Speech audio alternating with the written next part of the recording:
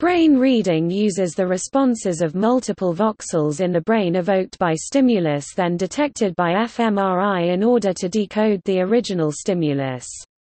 Brain reading studies differ in the type of decoding, i.e. classification, identification and reconstruction employed, the target, i.e. decoding visual patterns, auditory patterns, cognitive states, and the decoding algorithms, linear classification, nonlinear classification, direct reconstruction, Bayesian reconstruction, etc. employed.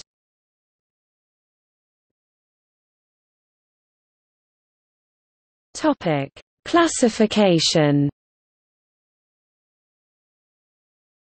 In classification, a pattern of activity across multiple voxels is used to determine the particular class from which the stimulus was drawn. Many studies have classified visual stimuli, but this approach has also been used to classify cognitive states.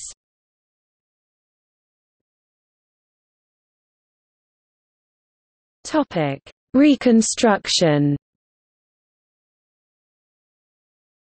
In reconstruction brain reading, the aim is to create a literal picture of the image that was presented. Early studies used voxels from early visual cortex areas V1, V2, and V3 to reconstruct geometric stimuli made up of flickering checkerboard patterns.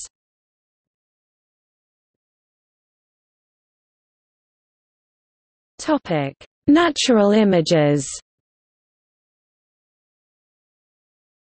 More recent studies used voxels from early and anterior visual cortex areas forward of them, visual areas V3A, V3B, V4, and the lateral occipital, together with Bayesian inference techniques to reconstruct complex natural images. This brain reading approach uses three components: a structural encoding model that characterizes responses in early visual areas, a semantic encoding model that characterizes responses in anterior visual areas, and a Bayesian prior that describes the distribution of structural and semantic scene statistics. Experimentally, the procedure is for subjects to view 1750 black and white natural images that are correlated with voxel activation in their brains. Then subjects viewed another 120 novel target images, and information from the earlier scans is used to reconstruct them. Natural images used include pictures of a seaside cafe and harbor, performers on a stage, and dense foliage.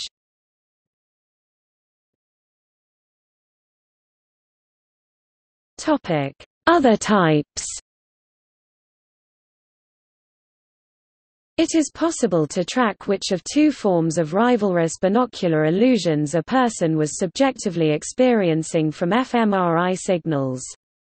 The category of event which a person freely recalls can be identified from fMRI before they say what they remembered.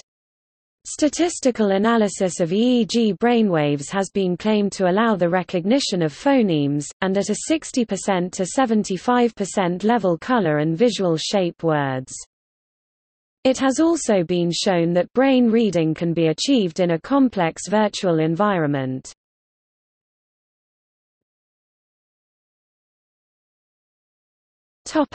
Accuracy. Brain reading accuracy is increasing steadily as the quality of the data and the complexity of the decoding algorithms improve. In one recent experiment, it was possible to identify which single image was being seen from a set of 120. In another, it was possible to correctly identify 90% of the time which of two categories the stimulus came and the specific semantic category out of 23 of the target image 40% of the time.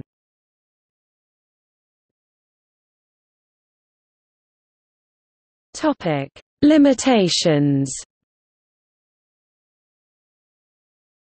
It has been noted that so far brain reading is limited.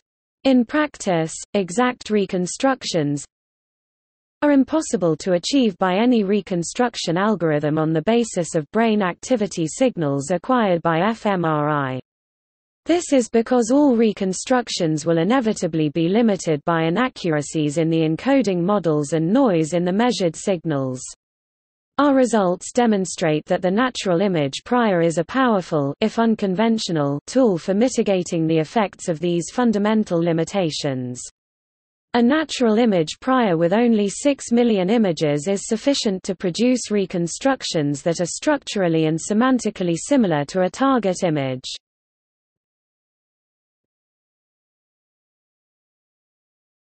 Topic: Applications. Brain reading has been suggested as an alternative to polygraph machines as a form of lie detection. Another alternative to polygraph machines is blood oxygenated level-dependent functional MRI technology, bold fMRI. This technique involves the interpretation of the local change in the concentration of oxygenated hemoglobin in the brain, although the relationship between this blood flow and neural activity is not yet completely understood. Another technique to find concealed information is brain fingerprinting, which uses EEG to ascertain if a person has a specific memory or information by identifying P300 event-related potentials. A number of concerns have been raised about the accuracy and ethical implications of brain reading for this purpose. Laboratory studies have found rates of accuracy of up to 85%, however, there are concerns about what this means for false positive results among non-criminal populations. If the prevalence of prevaricators in the group being examined is low, the test will yield far more false positive than true positive results. About 1 person in 5 will be incorrectly identified by the test.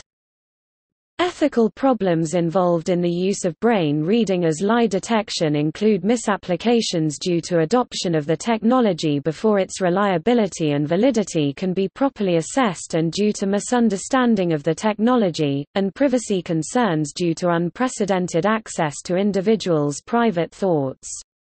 However, it has been noted that the use of polygraph lie detection carries similar concerns about the reliability of the results and violation of privacy. Brain reading has also been proposed as a method of improving human-machine interfaces, by the use of EEG to detect relevant brain states of a human. In recent years, there has been a rapid increase in patents for technology involved in reading brainwaves, rising from fewer than 400 from 2009 to 2012 to 1,600 in 2014. These include proposed ways to control video games via brainwaves and neuromarketing to determine someone's thoughts about a new product or advertisement.